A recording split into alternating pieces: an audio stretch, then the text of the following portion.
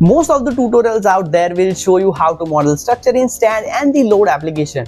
But here is the thing, very few validate these results with the fundamental concepts and the theory that we have learned during our graduation. See, they don't often connect the dots between the STAAD results and the core principles of the structural analysis, and that's where students find a lot of difficulty in understanding and interpreting the results in the STAAD output. And that's where Civil Nirman stands out. Welcome back to Civil Nirman, where we turn complex structural concepts into practical insights. Today we are diving into an exciting structural analysis problem, and we will validate that sample problem with the manual calculation. We will be working with the simple cantilever plate, which is divided into 12 4-noded finite elements, which is subjected to a uniform pressure load. So let's check out this in STAAD model.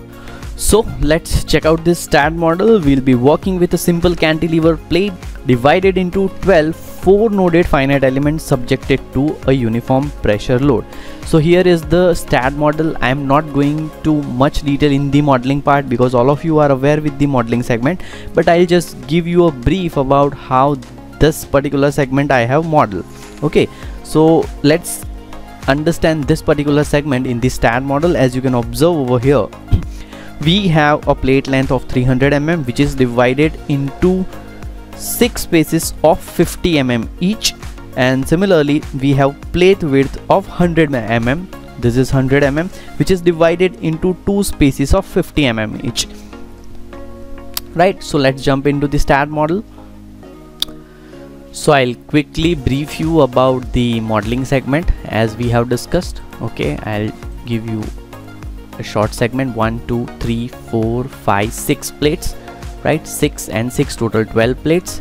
In the vertical we have 2 portion 50 mm each, right? In the vertical part 50 mm 50 mm. So this is 100 mm, this is 300 mm. For the property segment, I have implemented a 25 mm plate thickness with the material segment, right? And you can check out the material property over here, right?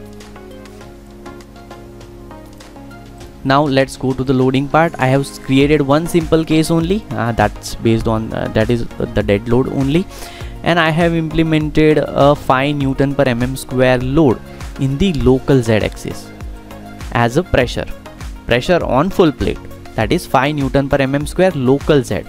Now see, Shift T is the shortcut, if you don't know, shortcut for your plates local axis. Okay, so when you press Shift T, you can observe that X, Z and Y, all 3 local axes are visible over here.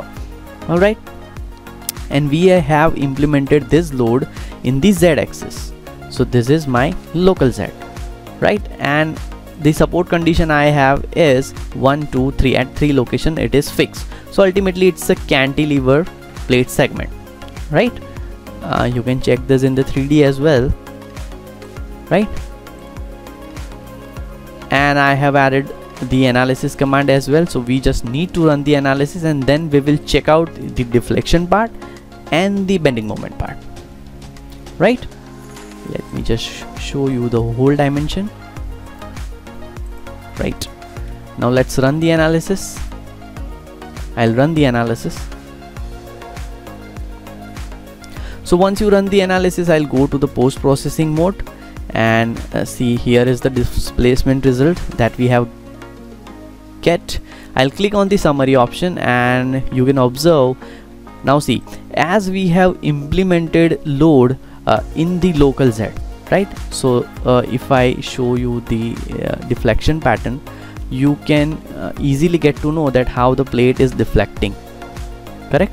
So in the local Z we need to check our deflection, see, right? So I'll go to the displacement tab again and you can see that maximum deflection is 18.159 at this particular junction. Okay, so this 18.15 we need to cross validate with the manual calculation. Now see, for the bending moment part, as you can see that for the cantilever, you already know the bending moment diagram, what kind of bending moment diagram it will generate, right? So we need to check the maximum moment at these locations, correct? So I'll click on the reaction tab over here and you can observe that STAAD has given the bending moment at these 3 locations as well, that at that particular location only, right? location 1, 8 and 15. These are the node numbers, right? Now let me make it clear to you. You can utilize this text option, right? Select text option to move your reaction table and arrange this in the sequence, right? So see, at this particular node we have our bending moment. Now see, we have implemented load in the local set, right? Now as we have implemented that particular load in the local Z, my bending moment will be, the governing bending moment will be about Y, right? Local Y, My, because see, as the plate is bending in this direction that we have already shown you, right? So my governing moment will be My. So My is the moment, right? So the total moment will be what? 5.46, 11.56 and 5.46.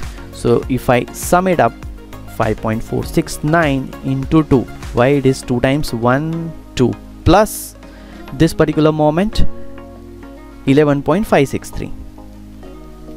So I am getting value as around 22.501. So that's my bending moment.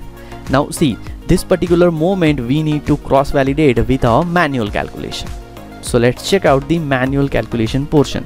Now as a beginner, all of you are must aware with the simple calculation formula that we already learned during our graduation part. So I'll just brief you on that. See, for the cantilever segment you can utilize WL cube divided by ATI equation to calculate your deflection portion, and the maximum moment is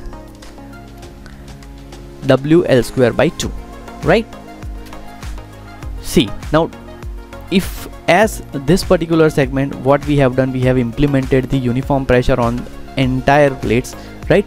So my maximum moment over here, the W segment will represent the total uniformly distributed load apply over the entire length of the cantilever.